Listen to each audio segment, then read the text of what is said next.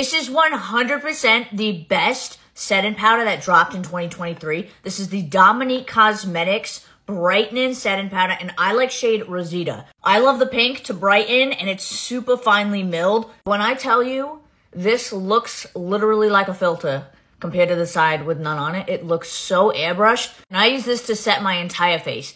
And I like to bake with it a little.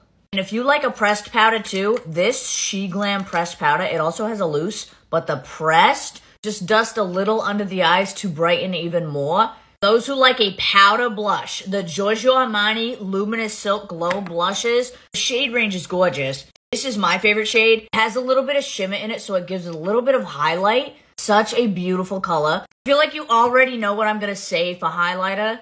P. Louise highlighters. These are specifically from the holiday collection, but any of the hat-shaped P. Louise highlighters, like insane. Insane. So beautiful. I want to bathe in it. This complexion is killing me. It is so good. Okay.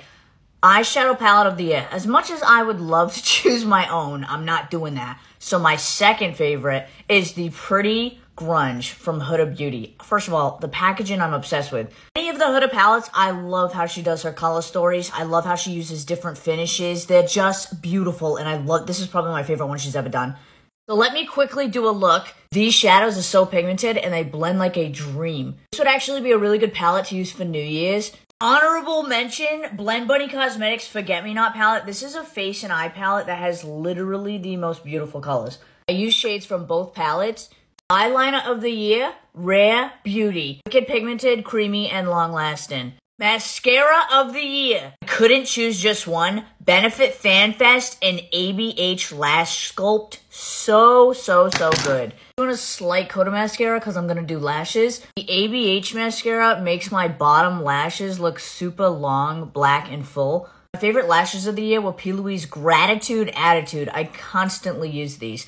This makeup is so pretty. See, this is what happens when you use good shit. My second favorite category in the entire awards, lips. So many good lip products came out this year. The lip liner, the e.l.f. lip liners. I am using shade Baddest Beige. These are $2 and they're just as good as high end. And the best lipsticks that launched this year are the Makeup by Mario Super Satin. This is shade Midtown. This is a gorgeous satin lipstick formula. I do want to mention that this is obviously my favorite lipstick of the year, but I'm trying to not be biased. Tat Maracuja Juicy Plump. They're juicy, they're hydrated and glossy. And NYX Fat Oil, just to top it off. Look at this makeup. These are the best products of 2023. Congrats to all the winners. Let me know if any of these are your favorites, and I'll see you next year. I love ya.